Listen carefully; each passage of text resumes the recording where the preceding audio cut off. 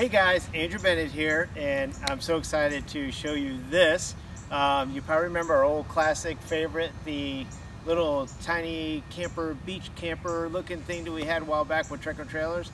Well, guess what? We have a core housing solution version of that very same model. Only we're using our SIP panels that we build our houses out of. So this thing is no wood to rot, incredibly insulated, incredibly strong, super lightweight, and I can't wait to show you. So check it out. First of all, the color is great. Obviously you can see this is my house here, so we copied the same color. As you can tell, I like it.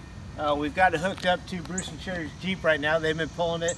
Pulls like a dream, but guess what? 2,300 pounds. That's it.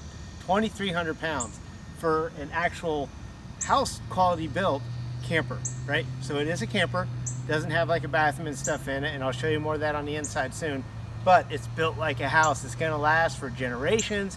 You're not gonna have maintenance, you're not gonna have upkeep, and you got that great insulation factor. So let me walk you around a little bit. So we've got, because it's a camper, we have a 12-volt system on there for running the lights and like USB and charge ports and stuff. So we have a little solar panel to keep that battery charged, and it's all automatic. You don't have to deal with anything. Keeps your deep cycle battery going, so you'll always have your lights and stuff working.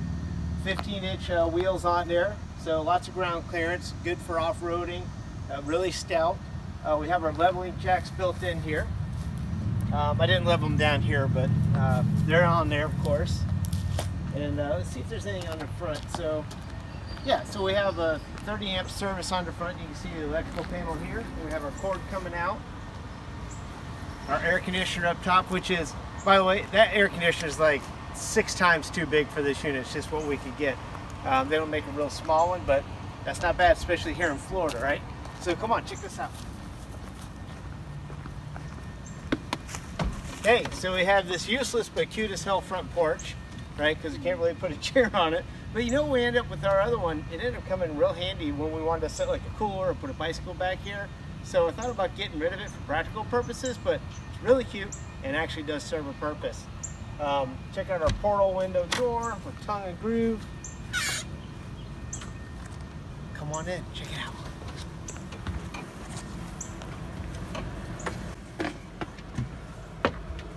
All right, so we're about 7 feet tall in here, a little under 7 feet tall in the center, which is plenty of height.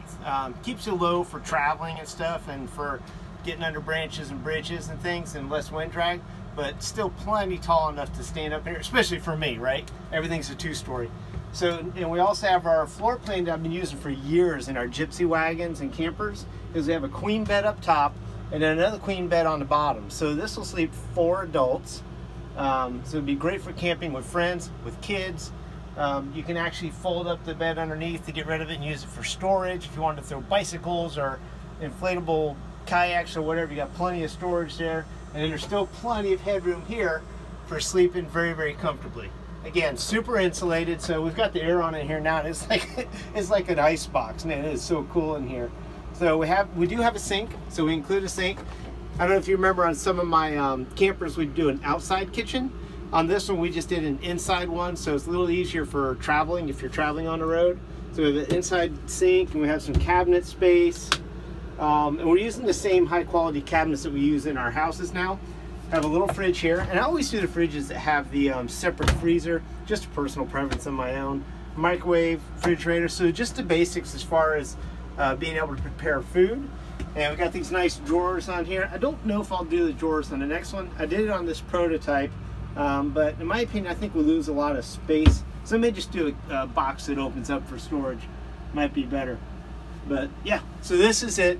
This is our new Core Housing Solutions beach camper. This one's on its way to, where's it going, Sherry? Texas? I think it's going to Texas. Mississippi. Mississippi, that's what it was. Bruce knows the answers to all those things. It's going to Mississippi. They're coming here tomorrow to pick it up. I can't wait to see the look on their faces and when they get to pick up their new camper. And I can't wait to build the next one. They're on the way, buddy.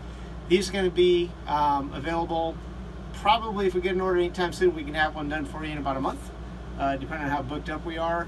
It's a quick build, a lot of fun, and can't wait to see these out on the road.